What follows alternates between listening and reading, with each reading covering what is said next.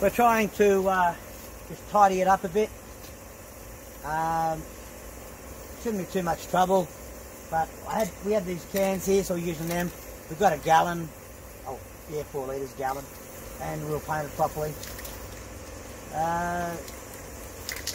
As usual, I forgot.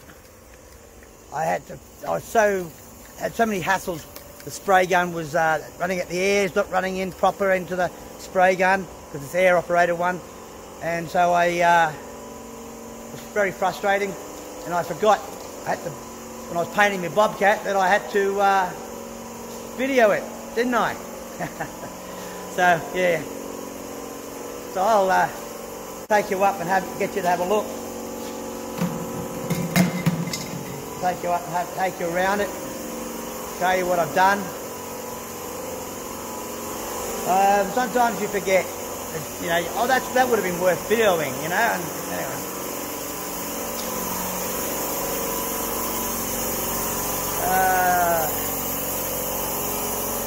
because it's got a lot of glass and it's hard to spray, I'll be doing it in stages. But I painted the top on it. It was all rusty before.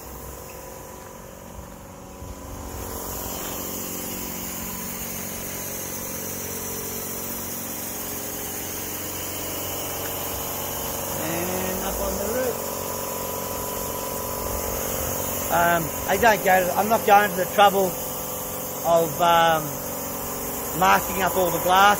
I just clean it down afterwards. Anyway, and also that's the back where the motor is, and that's to protect all the dust going into the motor.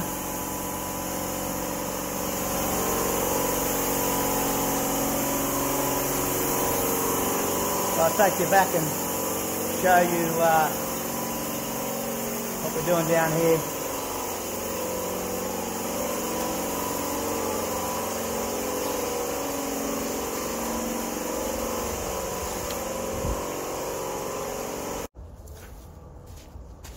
I'm just going to prepare it a bit. Look, it is an old machine.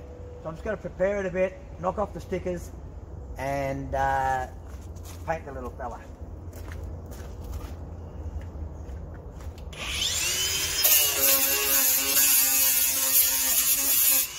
So you know, I'm just using a buffing pad, a bit coarse, but it is enamel.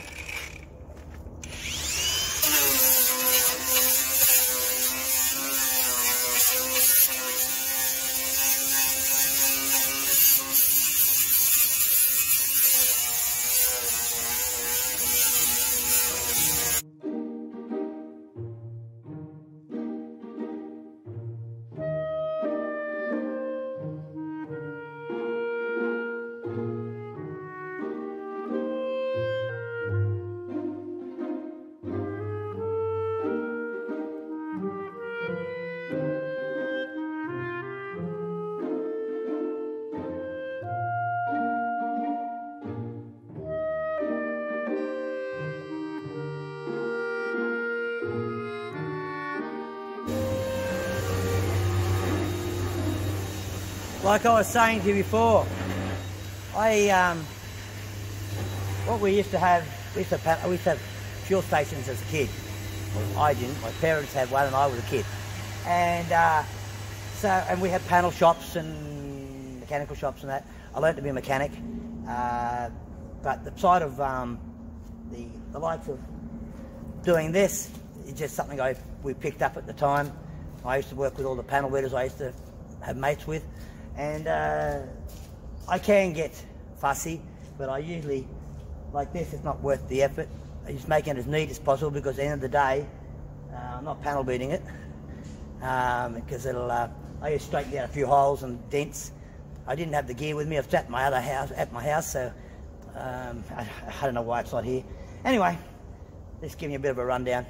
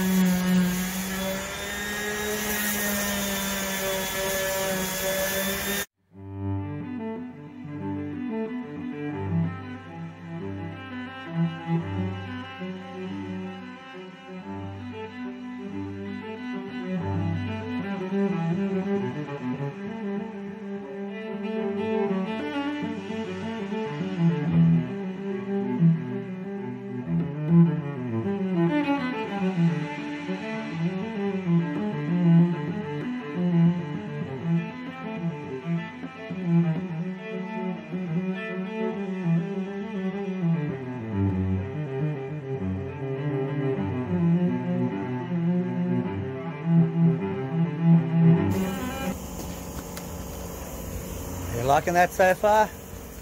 I hope so. It's yeah, you gotta do what you gotta do.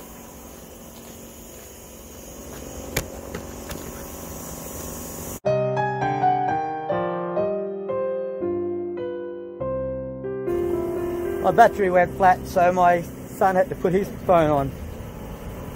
I tend to use phones because my camera was a real good one, but it doesn't like videoing, does it? So, and I don't feel like throwing it away, but I might have to get a better one. Oh, it's a good camera. It's just that model of Sony.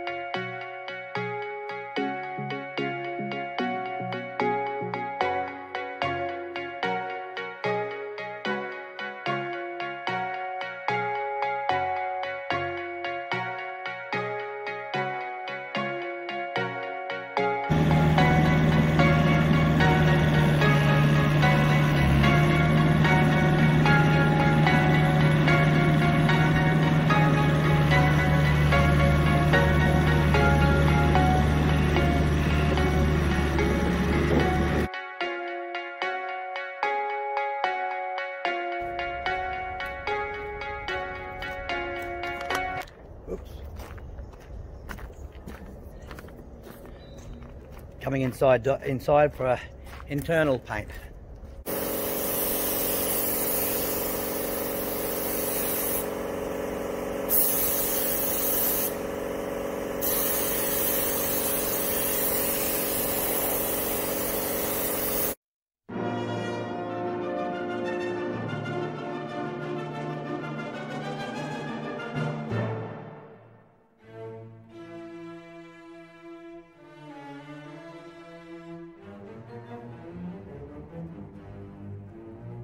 Let it dry a bit, hit it again. Yesterday I put a black on it, so I had some black paint, but this is actually a grey, a dark grey, so it doesn't make it go any faster, but it looks like it is.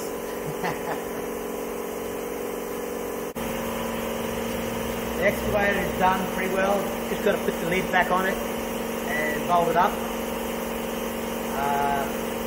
Bit of detailing just to cover up a few things there. It needs to be hand painted, otherwise too messy. And then we'll do the bobcat, finish the bobcat off. So yeah. So if you like what you've seen, give it a big thumbs up. Ring that notification bell and subscribe if you haven't subscribed before. That way you get to see all the latest stuff that come through. Just getting all the bit of turps on my hand, thinners, trying to get all the paint off myself. Anyway, the only thing I've got to do next on this thing, the bucket on that has got a bolted on bucket, a bolted on edge. I don't like that. I'm going to take it off. Over here, it's been damaged all along the bottom. It's all peeled up and everything. I've got to lift it up, straighten it out. That's why I didn't paint down there. Don't need to anyway, it rubs off. Oh yeah, I didn't turn around, sorry. Along the bottom edge, you can see it's curled up there on the edge. And over there, it's curled up. Bit of a dent there. It's a little bit buckled. So I've just got to get in there and straighten it out. That'll be one of my next projects.